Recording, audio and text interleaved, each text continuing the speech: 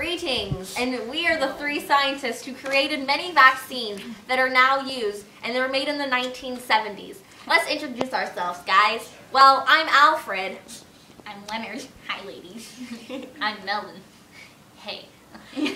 So we're going to talk to you about the vaccines we created. One of them is chickenpox. Okay.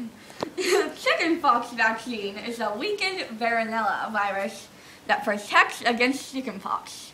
It was licensed in the U.S. in 1995. Because of the vaccine, it has caused the number of deaths from chickenpox to go down dramatically. Dramatically. And now, let's talk to you about pneumonia. Pneumonia. So, it is caused by a type of bacteria called streptococcus. Streptococcus. Remember that?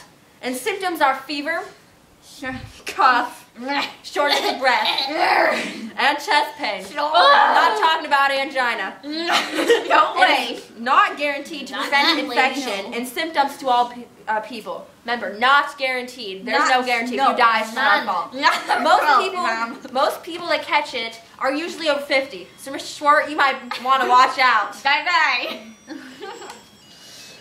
Another one is meningitis, and it can be treated by effective antibiotics. And it should be given right away. And other treatments include breathing support. If you can't breathe very good, Need that support.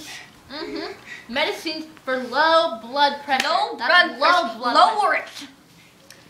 And wound care for parts of the body that have damaged skin. Protect that skin. Remember all this. This is a lot of information. And now, here's our recent patient. Her name is Sky, and she has chickenpox. We are treating her today with our vaccine. And so far, her chickenpox started to go away. She only has them on her face now. Now, ladies, let's shave the world. Let's show you our awesome dance skills. Oh yeah.